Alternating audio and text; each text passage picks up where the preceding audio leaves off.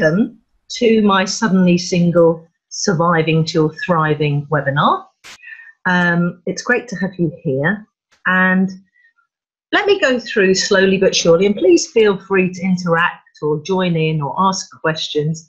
But in this webinar, what I hope you'll get will be to understand the 7 stages that you'll go through during the divorce process, because it is a process, it's not an event. I hope that you'll learn positive ways to support your children through this stressful transition so that they feel nurtured, supported and heard through the breakup. And we're going to be looking at creating, just briefly, not in huge depth, but certainly giving you an idea about how to create your personal parenting plan so you have more clarity, more direction and more confidence in your next steps. So, Vicky, tell me, how are you feeling right at this moment? Where are you sort of in the process, and what are your kind of main feelings? If you'd like to share with us, that'd be great.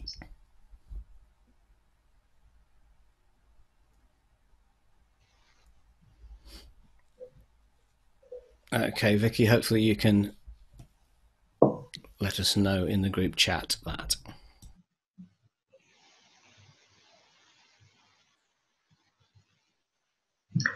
Okay, well, perhaps, you know, it is a very personal journey. And so what I'll do is I'll carry on. And if you feel that you'd like to share, please feel free to. But it's just a moment really in any event to just everyone that's watching the webinar to pause, to ponder, just to sort of get out into the open how you're feeling at the moment. Now, as I always say, divorce is a process, not an event.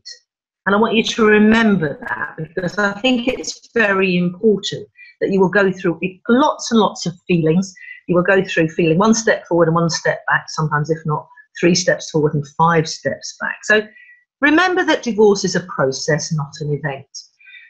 And, you know, healing from a major life change, like a divorce, is not easy, and it's not quick. And again, it's not linear. Because, you know, going through a divorce is really a real difficult challenge for everybody, mostly. And I always say that it's not like healing from a broken arm, where it will take more or less 6 weeks and then you're better and you're fine and you're ready to carry on. A divorce can take as long as it takes emotionally, because it is your journey. But it takes what I call doing the work around yourself, because you need to take some time to become reflective and self-aware, and to take responsibility for your part in the breakup, while also learning eventually to forgive yourself as well as your partner. Because of course, you know, it's a very sad event in many ways, but there are 2 people involved in the process. Now, lots of people go through what I call the crazy time. Remember, though, that your children are watching and listening and learning from you all the time. So I want you to ponder perhaps that you are teaching them the blueprint for love, and what are they learning from this experience? Because some people go through what I call a crazy time. Some people drink too much, some smoke too much, some people eat too much or don't eat at all, some sleep around, some retreat into a shell and don't go out at all. And of course, some people lash out in anger. And some people jump into other relationships too quickly, and then they tend to repeat their patterns all over again, simply with new partners. So it's important to interpret the stages just as a rough guide, and to recognize where you are in the process generally, because it can help you feel better. So if you're going through the crazy time, don't beat yourself up and be unkind to yourself, but notice perhaps what you might be doing, which is maybe drinking too much or whatever it might be. And then think about that, and think about how else you can get some support that will nurture you and help you through this very challenging time. And as I say, I want you to be kind to yourself, because it's important that you look after yourself during this time. And there is no neat progression from one stage to the next, or a defining moment, actually. And reality, there are lots of, as I said before, lots of 5 steps forward and 3 steps back type moments. So be prepared for that. And you can go through the stages in a linear fashion, but actually, because life is messy and we are, emotional beings, you can go through them in any order. So, don't beat yourself up if you seem to have made progress and then you find yourself, back at square one. Be kind to yourself. Look after yourself first, so you can then take care of your kids. A bit like the analogy when you're in an aeroplane, and if there was turbulence or anything horrible was going to happen, they give you the oxygen mask first, because you need to take care of yourself first before you can take care of your children. So don't feel guilty about nurturing yourself, taking care of yourself, because actually in the long term, that is far better for your children. Now, I based my 7 stages of going through a divorce on the stages of grief studied by Kubler-Ross, the model. Elizabeth Kubler-Ross worked with the dying and people who were going through great illnesses. And I've based my model basically on some of these things like shock, denial, anger, bargaining, depression, testing, and acceptance. So let's take a look at how those work, which I feel in recovering from a divorce. First of all, a lot of the time, the reason I know about all these things is because I went through this harrowing experience myself. So I'm speaking from first-hand experience about 5 years ago. So the first thing you get is utter shock 9 times out of 10. You'll probably react to learning of the divorce with numbed disbelief. You may deny the reality of the divorce at some level too, in order to avoid the pain that it feels, and it gives you, because shock almost provides you with the emotional protection from being too overwhelmed all at once if you discover something pretty, challenging like this. And it may last for many weeks, and some people it lasts for a few months. Then you have pain and guilt, because as the shock wears off, it's replaced with the suffering of sort of unbelievable pain. Again, this is all dependent on whether this has happened to you or whether you've instigated it. My approach from this angle is it's sort of something that may have happened that came out of the blue to you, or you knew was coming for a few years, but you weren't quite sure of when it was going to happen. And although that it's excruciating, and sometimes almost unbearable, it is important that you experience the pain fully and don't hide it or avoid it or escape it with alcohol or drugs. Now, a lot of people I work with do experience guilty feelings or remorse over things that they did or they didn't do in their relationship or with their partner. And at this stage, life really can feel very chaotic and scary during this phase. And I do remember this myself very clearly. And you may cry quite a lot, but that's quite healthy, really, to let it out, let your emotions out in a healthy way and in a healthy place, and not in front of your children. Then you move on to stage 3, which is anger and bargaining. And of course, this is only a guide. You may go through these in very different order. There's no right or wrong way, but you will recognize some of these emotions as you go through. And stage 3 is where frustration can give way to anger. And you may lash out and become incandescently angry. And you may lay sort of blame on somebody else, because that's quite easy to blame other people all the time. It's really important, I think, at this stage to talk perhaps to a professional or a very good long-term friend who really cares for you to help you control this. Because, this can cause permanent damage to your relationships with your children or with your ex or with your other members of your family. And obviously, you may blame your ex-partner, but as I say, this can really damage relationships with your mum, your sister, or your friends, or whoever. So it's just noticing where you are in the process and doing something healthy with that anger, really. Go for a run, hit a pillow, or have a good moan with a friend that keeps your information safe. Now, this is a time to release those strong bottled up emotions. So look for a safe place to do that, as I say, that's healthy. I mean, you may rail against fate, questioning why me. You may also try to bargain in vain with the powers that be, whether it's, the universe or God or whoever you believe in, to help you out of this despair. I've heard many people say, oh, I've said to the universe, I'll never drink or overspend or shout again if you just bring him back or you just bring her back. So the next stage from that is that you may find you go into depression. Now, I'm not talking about long-term depression. I'm, a great feeling of sadness and feeling low. And it's a period of reflection and actually loneliness, because it is a very difficult, challenging time. All your dreams, all your hopes, all your expectations for your life perhaps have been challenged and changed. Perhaps it wasn't for your reason. You didn't anticipate this, you didn't plan it, you didn't want it. So the secret here is to focus all your energy not on fighting the old, but eventually trying to get on with building the new. So this is an interesting period, because this is when your friends think actually that you should be getting on with your life. They think, well, you've come around numerous times with bottles of wine. I've listened to you over coffee, for hours, and I am your friend and I really care about you. But,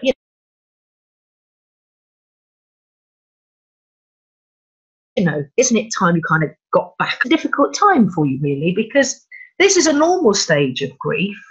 So don't be sort of talked out of it by well-meaning outsiders. Encouragement from others is not always helpful during this stage of grieving. But be mindful if this depression or this feeling of sadness is lasting too long. My advice then is to go and talk to somebody. I know if you go to the doctors, you tend to get antidepressants, which I'm not hugely in favour as the first thing to do. Try and get some talking, counselling or therapy, or talk to a coach like myself, so to help you then plan your positive next steps. So during this time, you finally realise the true magnitude of your loss. And it is quite depressing, perhaps. And you can isolate yourself on purpose. You can reflect on things that you did with your loved one. Certainly birthdays and Christmases and anniversaries, those first ones throughout that first year are pretty challenging. And you do focus on the memories of the past. And sometimes you look back with rose-coloured spectacles on some of the events. And then you may feel a sense of emptiness and despair. And all of these emotions are perfectly normal. But then you will come, if you give yourself time, you will come to stage 5, which I think is turning the corner. And it's when you have the courage to perhaps let go of what you can't change. And that's quite important, really, to ponder that for a couple of minutes. Because as you begin to adjust to life without your partner, life does become a little calmer, and it does become a little more organised. Your physical symptoms lessen and your sort of depression begins to lift slightly. And then it's the stage 6, which is the rebuilding and the working through. Now, as you become more functional, your mind starts working again, and you'll find yourself seeking realistic, new solutions to problems posed with life without your partner. And you will start to work on practical and financial problems and reconstructing yourself and your life without him or her. But this takes time. So be patient and be kind to yourself as you begin to rebuild. And then eventually, and as I say, there's not an exact science, but eventually you come to stage 7, which is acceptance of the situation. You get used to it. In fact, there are aspects of it that you really enjoy, whatever it may be. You may have more sense of freedom to go and do what you want, eat what you like, not watch football if you don't want to, all sorts of interesting things that you begin to accept and enjoy. And you turn into the hopeful phase, what I call the phoenix stage. So during this, the last of the 7 stages in this divorce module that I've created, you learn to accept and deal with the reality of your situation. And I always tell my clients that acceptance doesn't necessarily mean instant happiness. You've got to be realistic, given the pain and the turmoil of, for example, I had to leave my beautiful Tudor farmhouse and move into a different house, or you move into a flat, or you move area, or you have to change jobs or go back to work, all these different things that happen. But you can return slowly to the carefree, untroubled you that did exist before this, tragedy or difficult situation. We need to reframe that perhaps as not a tragedy, but certainly this major life change. And then you will start to look forward and actually plan things for the future. And eventually, hopefully, you will be able to think about your ex without so much pain, sadness, and anger, because you've worked through the emotions. And that's when I suggest, that's why it's important to have someone to go through the process with, helping you through the different stages so you don't get stuck. Because I remember meeting somebody, a client of mine, who had been divorced 5 years, but was stuck in anger. And it seemed a tremendous waste of his own life to be stuck in anger with his ex, because he couldn't change things and he couldn't go back and he couldn't seem to move forward. But together I helped him move on and got him through into the Phoenix stage. Now, I want you to remember that life being different doesn't necessarily mean that life will never be happy and fulfilling again. Finally and gradually, you do make it through the 7 stages of divorce, and whilst life will never be quite the same, I think it helps to realise that life being different doesn't necessarily mean that life will never be happy or fulfilling again. Yes, it's changed, but then so have you. Don't stay, as I say, stuck in anger, in bitterness, in resentment. Get the help that you need to move through the process and come out of it a phoenix. Here again is a sort of another poster of those stages of the grief or divorce process. As you can see, a bit like spaghetti. It's all over the place to start with, and you go backwards and forwards between all of these stages at different times. But eventually you do come through that process. So I hope seeing that helps you see that it is a stage and it's a cycle. So now I think it's time to do 3 important things. I want you to take stock, take charge, so that you're ready to take off. Here are some questions to ponder. Perhaps you could think about where you are in the process, having learnt those 7 stages. What do you need to do to feel back in control? And the good thing about having this as a webinar on my membership site is you can go back over this time and time again with a piece of paper and a pen to notice and write down, if I were you, when you've got plenty of time. Take the time to really answer these questions properly. What area is the most important to focus on just for this week? I think that's important sometimes, just to come back into the present. Another angle is to sometimes take yourself right out into the future if you're negotiating in divorce proceedings, to actually look at what is it you're ultimately, do you want to get out of the divorce process. And I was very clear. I had written down 3 or 4 key things that I really wanted to get out of it. And over time, you do negotiate. Of course, you have to compromise. But hopefully then you do walk towards this brighter future that you want. And with one of my clients recently, she wanted a cottage, in Wiltshire. So she took a picture of Zoopla and she pinned it up in the kitchen. And that's where she kept focusing on where she was trying to get to. But sometimes it's quite handy to come back into the absolute present and look at what you need to do just this week, or just this morning, or just today to get yourself organised. But one of the key things I do talk about, and I feel is very important, is to take action. Because there's no good keeping it in your head or keeping it on paper. You do need to take some form of action to make some of these things happen. So what action steps do you need to take just for this week to move yourself forward? Not a very good poster, I'm afraid, not very clear, but one to ponder. Children who feel confident in the love of both of their parents adjust more quickly and easily to divorce, and they have better self-esteem. So make sure your children know that you love them no matter what. Now let's look at helping children feel nurtured, supported and heard through the divorce and separation and breakup process. Now divorce is stressful for parents and children alike, and although reactions that they'll depend on your child's age, their temperament, of course, and their personality, and the circumstances, of course, that you all find yourself in surrounding the split. If it's very acrimonious, or you need to get away because it's violent, or whatever it might be, these will all have a bearing on how your children feel. Now, many children feel sad, of course, devastated sometimes, frustrated, angry, and anxious. And it's not uncommon for them to begin to become naughty at home or naughty at school because of those feelings. So be patient with them.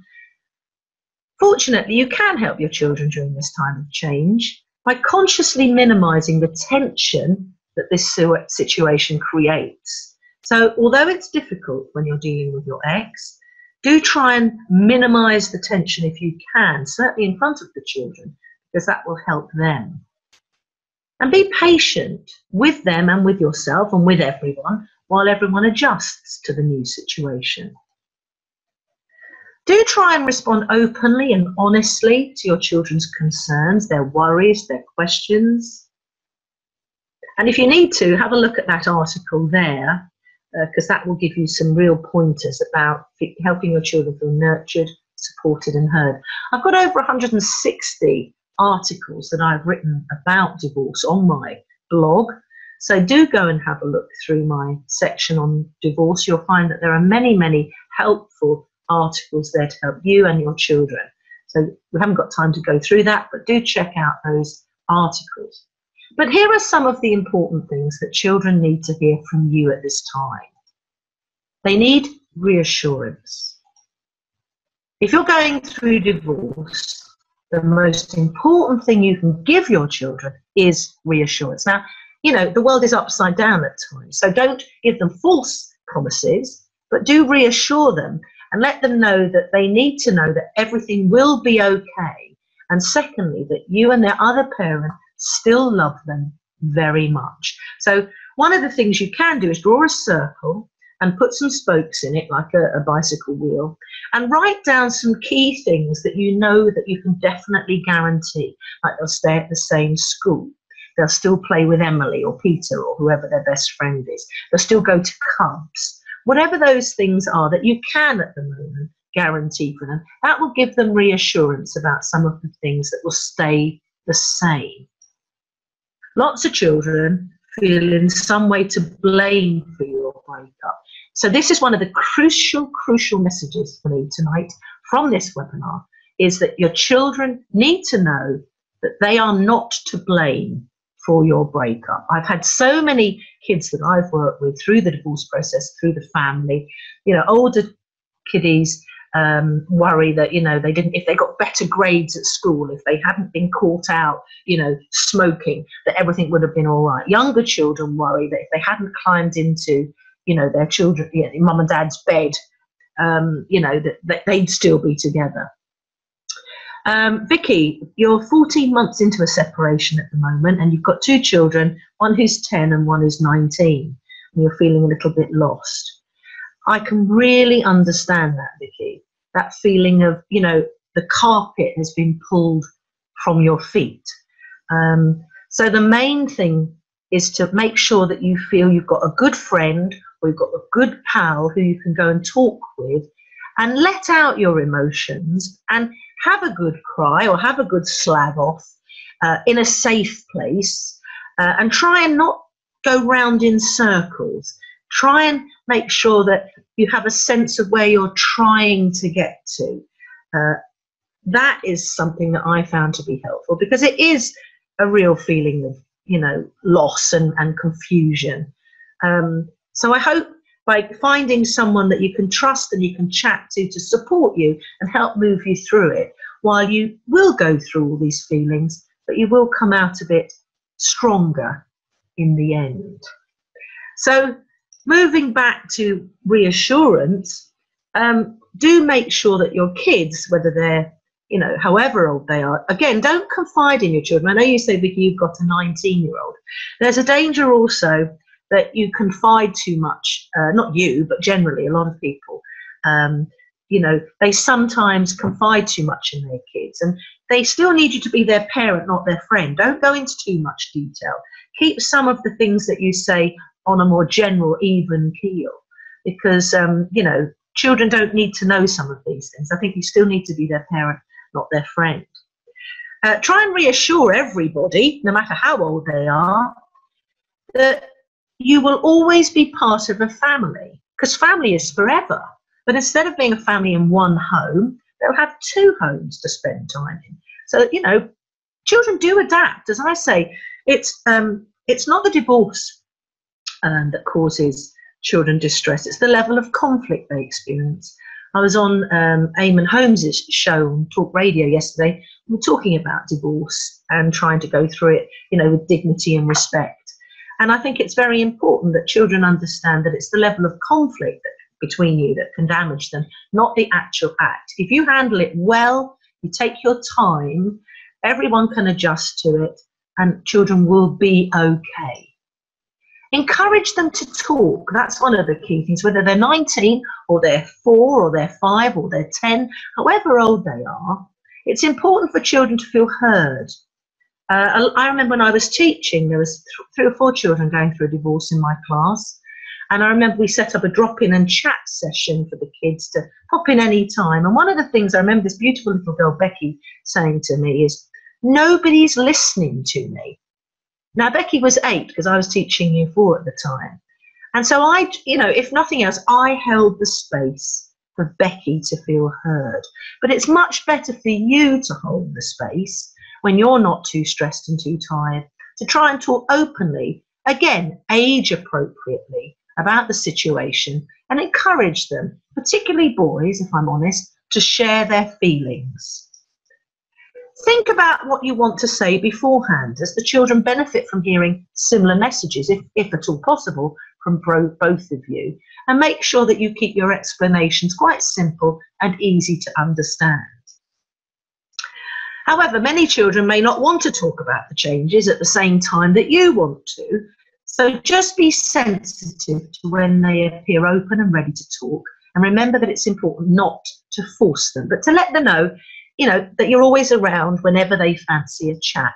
And they may talk to you at, unusual times when you're a bit tired or you've gone to bed with a book and some cocoa or something, but that's important for them to feel that they can talk to you at that time. So just make it clear that you're always there for them. Now, this is important. Don't be negative about your former partner in front of your children, because that is their dad or that is their mum. And also, they are half of them. We've all got the genes, we've got the personalities, we've got different bits of each other. And so if you start slagging off or being negative about your ex, children feel compromised. They feel stuck in the middle. They feel that, they're not good enough, because they'll take that on board. And I know it can be tempting to criticise your partner in front of your kids, to get your own back on them, or to vent your own anger or your disappointment. But it's not really a good idea, because who is this really helping? Because in hindsight, when you come back through this period and you look back in 3 years' time, you don't want to look back with regret and feel guilty that you handled it badly. You've got to be the grown-up if you can be in this challenging time. And let's face it, if you were all getting on well, you wouldn't be going through a separation or a divorce. So it is important, though, not to criticise your partner. Because, as I say, it might make you feel better in the short term, but it's not in the best interest of your children to encourage them to think poorly of their mum or their dad. So do try and take the bigger picture and the long-term view. And imagine looking back on this period in, say, 20 years' time and hearing how your children will describe it, because this will really help you focus on getting it right for them. Doing your best. Now, you can't have control over everything that your children see and hear or are told from the other partner or from you, or what they experience. But with a more detached, calm mindset, you can all go through this time of change and challenge, I think, with respect and dignity and confidence. For many adults, separation and divorce is one of the most stressful life events you will ever go through, as you handle and juggle custody, financial issues, as well as your own emotional roller coaster. And often this period of stress can really bring out the worst in people. I know. I've worked with many, many couples going through a divorce. And at the end of the day, unfortunately, it tends to boil down to money and, visitation of the children. So I do encourage you to find simple ways to manage your own stress, because that is really essential for the entire family. So do you need to, go for a walk, take up kickboxing or whatever it might be for you, get a dog? It's important that your levels of stress are managed, because then you will make better decisions and you'll be in a better place for your kids as well. So keep yourself physically and emotionally healthy as possible, if you can, and try to combat the effects of stress, because it really is important that you are in the best possible place, as I've just said, to take care of your family. Right, breather for a moment. I hope that's all making sense. I hope that's helpful. One of the things that we'll look at now is divorce without damage, your parenting plan. I work with families quite a lot around creating a parenting plan, and one simple thing to do is to get a photograph of your kids and put it in the middle of the table. If you go down the route of mediation or collaborative law rather than going to court, which is just so stressful if you go to court and it just costs a fortune. But if you can do divorce without damage, put a picture of the kids in the middle. Because I worked with a client once and we were talking about something and he said whatever he said. And then I said, well, how do you think Ruby will feel about that? And that's all I had to say. And he looked at the picture and went, oh, that's not a good idea, is it? So again, it's important that you have a little look at your parenting plan. So let's have a brief look at how this works. There is no magic formula, let's be honest. Your marriage may be over, but your family is not. So it's important that we look at ways to help you through. I'm very practical about going through this now. This is where we get practical. We've looked at some of your emotional things, and now let's get practical. Because a parenting plan will help you think through the numerous issues. Because I believe the more you get detailed, the less misunderstanding there is. And that really, really will help relating to co-parenting from your kids from now on. Because the co-parenting plan or the parenting plan is designed to get those conversations started. And we've got to try and do it without anger or misunderstanding. You've got to go into business mode on this, actually. Park up the fact that you may be married to this person for 5 years, 10 years, 20 years, because you've got to park this up now and you've got to go into a business sort of mindset. And you've got to be flexible as your children mature and grow up, become more independent. And of course, this needs to be adaptable so that it actually works for your family. Now, there's no magic formula because one size doesn't fit all, as you and your family have your own style, your own rhythm and your own traditions. And of course, you're navigating the very choppy waters of change. So of course, it's all rather new. But one thing is for sure, by creating your parenting plan, you are reducing the stress to your children and creating a tool to help you co-parent. So as I've said, I want you to take an attitude of respect and dignity and go into business mode. So respect, I think, is the key energy in any happy family, regardless of whether you're going through divorce or not. But as I said, put it aside, if you can, your differences and put the best interests of your kids at the heart of the process, because I think this is a blueprint for success, for harmony and happiness for your children going forward. As I've said, get a photo of your kids and put it in the middle of the table, because I think it really helps you to focus. Now, these questions are organised by common issues that you and your children's other parent are likely to address. This is just a broad brushstroke, really. When I work with my clients, of course, we go into far more detail. So the issues for this parenting plan are where they're going to live, all about the money, what happens in school holidays and Christmases and birthdays. Again, these special occasions, we need to think about them so that there's no room for misunderstanding or anger or whatever, frustration. And extracurricular activities on Fridays and Saturdays and Sundays.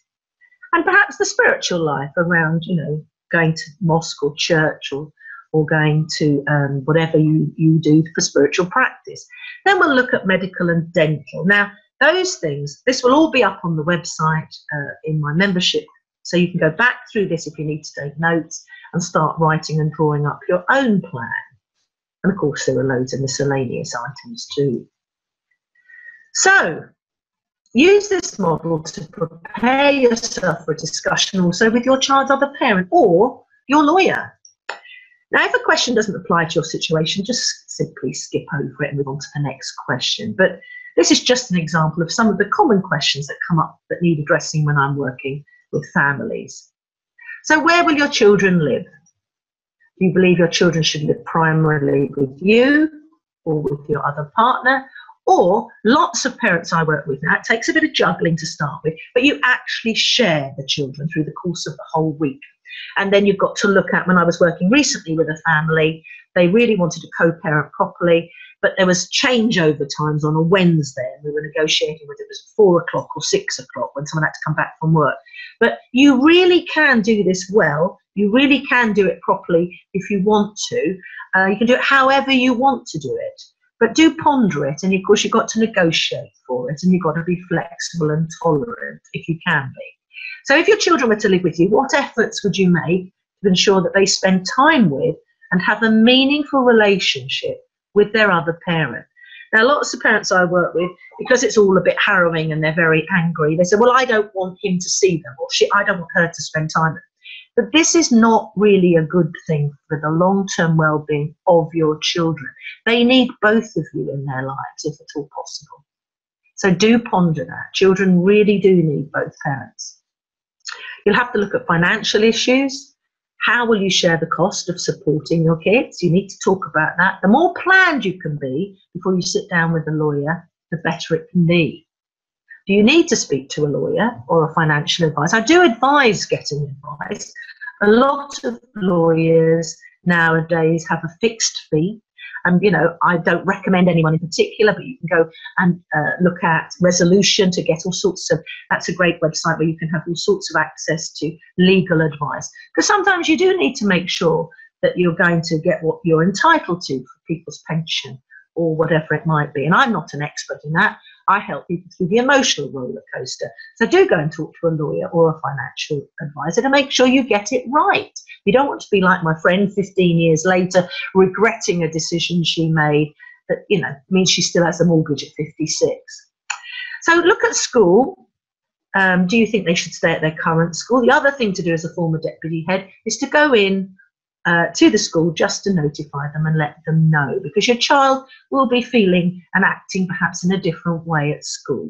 So again, talk about how you want to do parents' evenings, how do you want reports to come out, how do they get notifications of what's going on in the school calendar. All these things need to be nitty-gritty worked out. Should both of you have access to school reports, notice of school events, and all those sorts of things I've just mentioned? And then do pause to ponder, how will you handle sick days, school break days, snow days, like we've got snow at the moment? How will you handle that? Who takes the children? Who takes time off? Who takes them to school? Who picks them up? Because the more you can iron out these things ahead of time, the less anguish and stress you will get when you are negotiating them. Should the two of you consult with each other about major educational decisions? What schools are they going to, what university, or, what's going to happen? Because you need to talk about some of these decisions. You will do for a number of years. So perhaps if you thought about it ahead of time, it makes it slightly easier. There's holidays, as I've mentioned.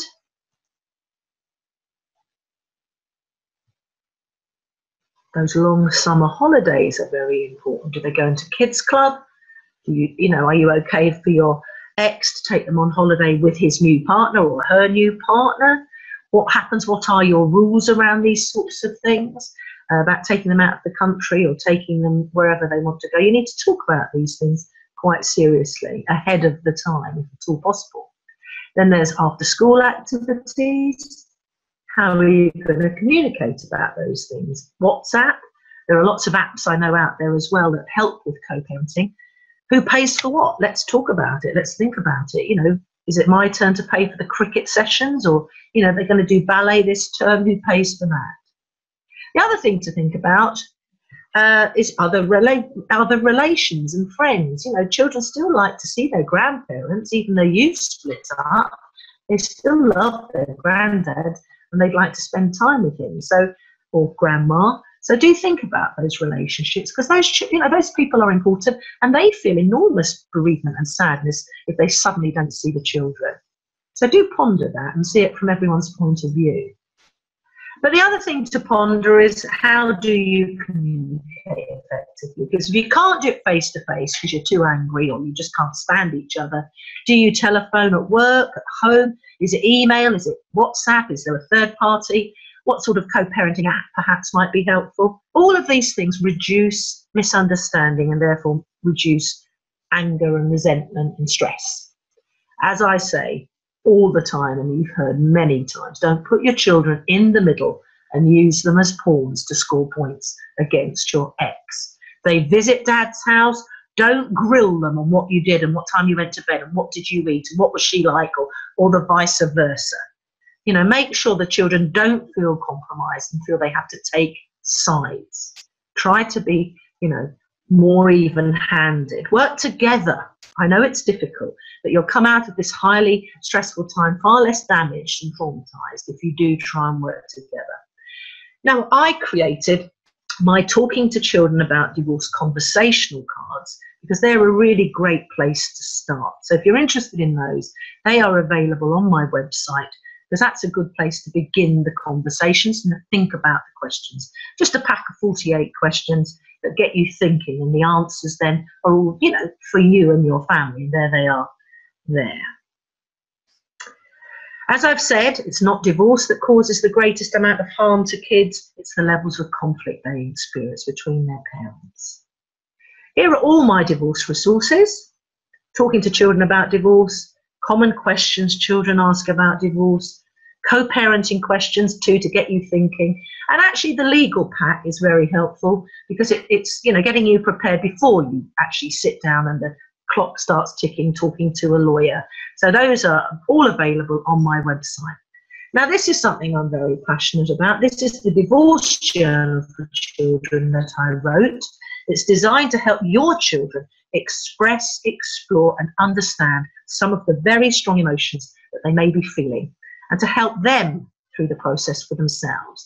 You can use the Divorce Journal for kids to just write their emotions and draw their pictures and all the questions I've answered in there without you, or you can use it as a sounding board to kind of say, oh, let's have a look at this together, and it will start conversations for you to join in with your kids and listen to how they're feeling as they are going through this process too.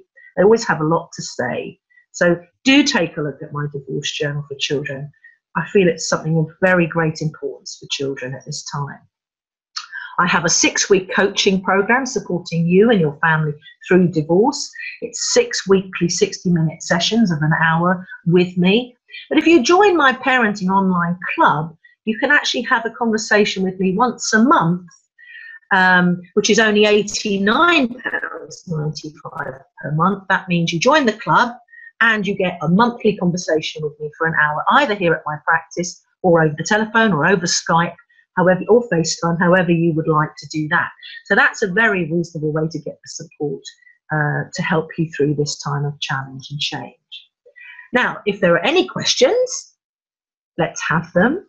And if not, I'm going to just click through to get to the end. This is where you can find me on Twitter, on Facebook, on Instagram.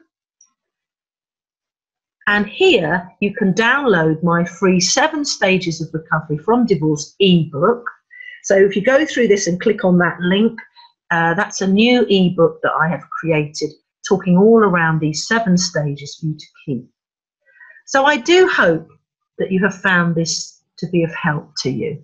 I know it's a very difficult time. I will know that you do come through it stronger, resilient, and okay eventually if you get sometimes some help, and time is a great healer. But I do hope that this webinar has been of some help to you on your journey. And if I can be of any help in any other way, please feel free to contact me. So thank you very much.